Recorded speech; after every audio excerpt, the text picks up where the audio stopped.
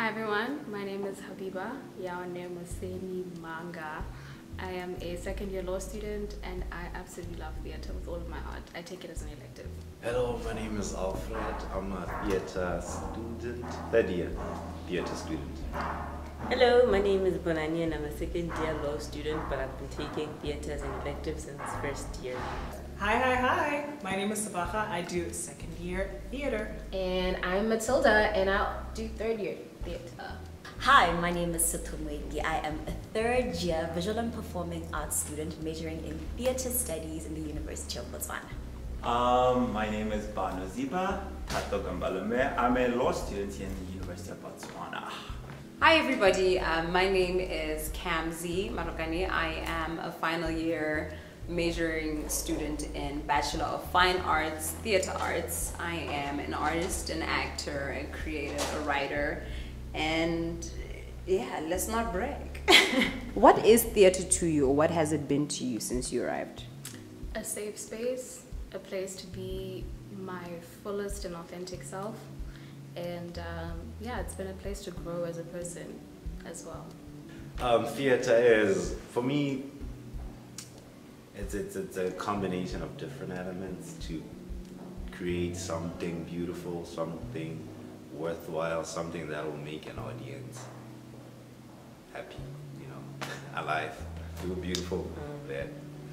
For me, theatre is just a way of expressing things without expressing them explicitly, like using various lightings and the costumes and the acting to convey a certain idea or feeling that you feel very emotive about to an audience who can consume it. That and it's another way of making money. Theatre is the use of voice, body, movement, anything artistic to create, devise a project or portray a message on stage for raising awareness. Theater is to entertain people, and get attention as an actor. Theatre is live performance to me. It encompasses a lot of things, but I think live performance is just the umbrella way to define it. Yes. What are some of your favorite characters that you've played or written about? My favorite character has got to be Cicero from Cell Block Tango. And I would second that by being Lipschitz from Cell Block Tango. It was really cool to tap into a new, I'd like to say a new personality that's very different from my own. So I got to tap into a whole new feminine, seductive, yet sweet and psycho character that really is rare to find with me. But yeah. I feel you. I was hot. That's really it. I was amazing. I'm already vicious, so I was hot. Yeah. I think my favorite character that I've played would be Squish from Cell Block Tango, because it had dancing and it was really provocative, so I'd enjoyed it. But then the favorite character I wrote about, I guess, would be Dr. Gilmore from, I forgot the name of the play, but a play that I wrote in first year, because he had like a Russian accent and he was just kind of cuckoo and crazy, so I enjoyed writing about him. Yeah. For me, well, I wish I was in Cell Block Tango, but then I'm not a girl, but anyway. One character I really loved, I wrote the character. It was in a play, we worked together, devised a play with my second year classmates, other colleagues. It was The Priest. And one of the reasons why I love the character is because it was maybe, I don't know, close to what I've always been, in a way, And then, second one, I really love that one, was Superman. I wish I'd gone maybe all the way, but I think I was more intrigued by the costume and the fact that I could slide. So for there too, the very first one was from high school. It was Arthur Corbin, where I was a millionaire who got framed for murder and stuff. And the second one was Kasa, the most recent performance, because that really challenged me. So I loved that character so much. I loved my role as Munyera. She was a lead actor in a made-up world about pedophiles. And she was a pedophile and she she was compelling, she was overwhelming, she was commanding, and it's complete opposite from who I am as a person. It looks as though I might be someone who can speak out and say whatever they feel, but honestly that's just my alter ego. I'm more of a quiet person. My favorite character that I've played. Okay, so it's a character that I played when I was volunteering at the House of Young. I played a character called Mabula in a play called Hell No. It was a play about just general social issues that young people face. And my character was in a basically experiencing gender-based violence. So it was the most challenging character I've ever played, very emotionally taxing, but I think it's my favorite because it's the character that stretched me as an actor. My most favorite character that I've ever had to play would have to be the Duchess of Berwick. I played a character called the Duchess of Berwick in second year 203 by Professor Connie. And she was a very debutante style British woman, and she had very much character, was a very gossipy character, full of life, the life of the party. I think I liked her because she pushed me out of my my shy zone, or shying away from sharing a huge persona of mine, and I think that's the most interesting character I've played. As for writing, my favorite character that I've ever written is an assassin vigilante called Selina Lejwana that I submitted for my 404 with Mr. Difobaya.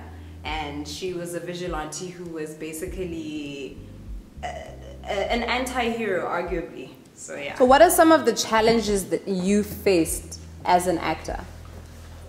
I think rehearsals. Because sometimes, like, they be draining.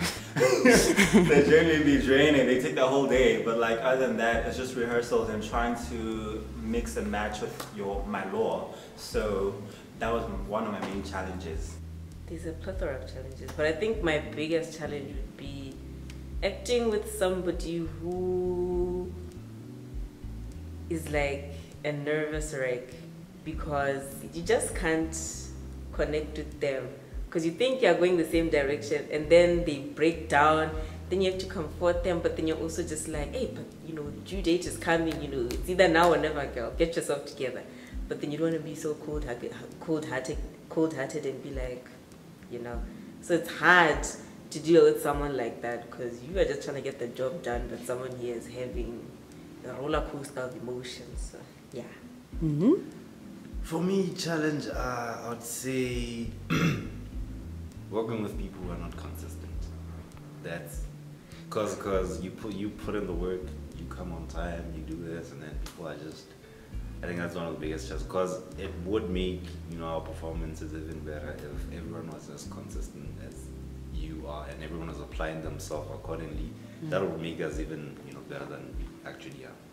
Getting into character is a challenge that I've faced. Because you're basically a chameleon, you're having to change. So having to step out of myself, put aside my own personality traits, how I talk, how I walk, to be able to sink into to be able to sink into a different character. Just the process of that is challenging but exciting at the same time. Modulation, voice modulation. I need to work on that. I think I still believe that I'm still acting in my mirror in the middle of the night when no one is looking at me. So I think everyone can hear me, but no one can really hear me. I think my biggest challenge ever, having been an actor in this theater and around, is that I can't seem to get myself to cry. Like, I've tried, and crying seems to be the biggest wall that I don't really conquer. But I learned something from our former lecturer, Douglas Noel, had always said, it's never when you cry that gets the audience to cry, but it's always when you hold back the tears that really makes it special. So that's helped me a lot. Girl, I got this one. Having to deal with other actors. Why? Oh my gosh, it was horrible. Especially when you're at a certain level and you have to deal with somebody below you a little bit. That's traumatizing. I don't like that. Yeah, I'd say the stage fright. It's not fun getting on stage every single day. I feel like you'd think I'm used to it by now. However, no. It's quite terrifying being on stage in front of an audience sometimes. But over the time I've learned, with the help of directors and our lecturers, we've learned how to work our way around it. So we look convincing on stage, but we're scared. We're scared. But it's fun. It's the thrill. It's amazing. All right. So pick one: designing or script writing? Script writing. Script writing. None of the above. Designing, hey? Designing miniatures especially. Script writing. Let's skip that one. Yeah. I would go for designing, but I also love writing, but I'll just say designing for now, designing. I have no sense of fashion or style or colors, so I would go with script writing. I find it easier, Directing or acting? Directing. Ooh, that's tough. Acting. Both of them. Yeah, 50-50. Well, acting is fun, but directing is fulfilling. So I'd say, yeah, both, because of those reasons. Lucky you. I don't like people. I can't direct people to save a life. So acting is just you focus on yourself. Acting. Acting, I love attention. Both. It's fun. I like being a leader and I like being on stage. Drama, comedy, musicals, or tragedies? So pick two, guys. Pick two. You wanna go for it? Okay, no, let me go first. Alright. Comedies are cool, but I don't like the heftiness. Then dramas are too dramatic. Like, I can't relate with them. I like musical theaters and tragedies because I don't know why. I just love watching a character suffer. I just love watching a character suffer. Sadistic much? Yes. If it's a story where someone gotta die, I'll be waiting for that day. Oh my God. And waiting for it on the edge of my seat. And then musical theater, just because I really love music and dancing, and it's just lovely. For the record, she's not a killer. Okay, as for me, I would say I love tragedies. Drama and tragedy. Drama on the first one, and then musical on the second one. Love me a good musical. I think tragedies have a way to people's hearts, and I think musicals also have a way to people's hearts, so I pick both. Would do comedy and musicals. Musicals and tragedy. Drama, comedy. Any type of theater you know? Poor theater. Theater of the oppressed. Theater of the absurd. Improvisational theater. Okay. Explain that one. I mean, it's self-explanatory, really. Like, you're just improvising the whole time. And you have to feed off of each other. It's not easy. You can't say no. Yeah. Keeps the ball rolling. I like absurd theater because it dives into the meaninglessness of human existence. Actual theater practitioners go to a place and live with the people, get a sense of how the people go about life and what problems they experience, and then they work together with them in creating a story to be able to portray the things that they go through, as well as in the narrative possibly include some solutions for their problems. Community theater. Community theater has to do with involving members of the community at large, to get them to collaborate together, work on a piece that addresses the issues that they are facing. Could be anything, really. They could be facing matters of sanitation, matters of child abuse, and they put it together into play, into theater, and to communicate such a message across. Workshop theater. Yeah. What are your go-to hacks? Things you either cannot leave behind or things you always have to remember prior to a performance? Always have Vaseline. You do not want to go on that stage with chapped lips. Right now, I'm looking at my lips. I'm like, girl, woo! Moisturize. Moisturize. What's for you? Stay hydrated and breathe. Two of like the most essential things anyone should do. We're still human beings, so like, drink your water and take deep breaths. I know it's stressful on stage and off stage, but it's okay. We're just playing. It's not real. We're just playing around. Listen to the last 4 words of the person you had the scene with, because other than that, you can't remember their lines. So the last 4 words, then you know you're lying. I think a hack for writing for me is like read a lot of mythology, because like Greek mythology is spicy. You will never go wrong if you don't even have to read the whole story. If you just check the synopsis of what the story is about, you'll be great. So a lot of mythology is like really weird, so you can get a lot of writing ideas from there. So check it out. For designing, because I'm a designer, I love design, I usually pick an artwork and use the color scheme. That's if you're going for colors and whatnot, and like use one theme. It really works for most of your whatever you're producing, productions. Focus on a familiar face. So not necessarily all the time, but if you've got nerves, just look for a face you know. I usually look for my lecturer's face that I like the best, and it just all comes together. To just always have fun, to remind myself that at the end of the day, I'm just here to have fun. And also when I get nervous, I remind myself that the people are there to see me, not wasting their time. That makes sense. This is for dress and like behind set. Sometimes you put something on and it's about to like fall off. So always have a clip. Always have like a pin to either pin something on for clothing items that don't have a zipper, because sometimes things happen very last minute and now the dress is falling off. You've got to go on in 5 seconds and it's not working out. Oh, and water. Water should always be close by behind stage, because you can get very parched because of the nerves. So water must always be backstage. What is your biggest pet peeve or things that annoy you while you're working in the space? Maybe people will say this a lot, but when people move things that you've left just peacefully. Violence also. I'm coming for you guys. I'm coming for you guys. Leaving the theater in a mess. Don't litter. Don't leave chairs anywhere. Just leave it as you found it, which was probably clean, like how it is now. Leave it like this. Don't mess it up. Just keep it like this. You know what Douglas did? He made me have this thing where people pull furniture and it goes, and I'm like, whoa! My heart goes on the floor. I can't deal with that. So please respect the floor. It's a dance floor. It's a really nice floor. People that don't know their lines.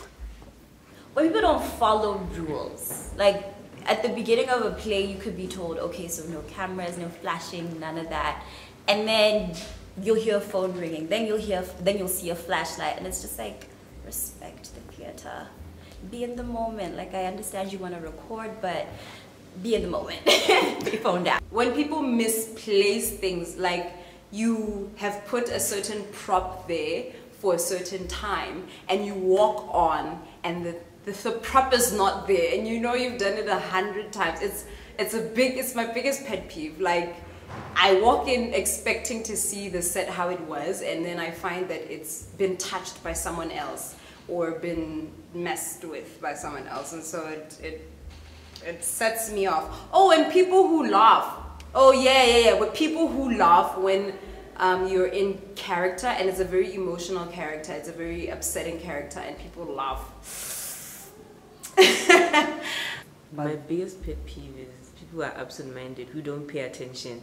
Because it's like, I told you this and you're asking exactly what I answered. When you're asked, can you comment on this? You're like, sorry, what were we talking about? Like, why are you here? Why are you here? You can't listen, put the phone away, put it down and just get involved. And then now when time comes to start implementing things, you take 10 steps back trying to get this person to catch up to the train of thought you guys are on. So it's like, guys, just listen. It's really not that hard. Really. For me, it's also about people. People are arrogant. You come here, you've only had a few days of experience. The next day, and you want to tell us how to do our work. I'm like, nah. just, you know, be humble. That's one thing. like, Being oh, humble really helps.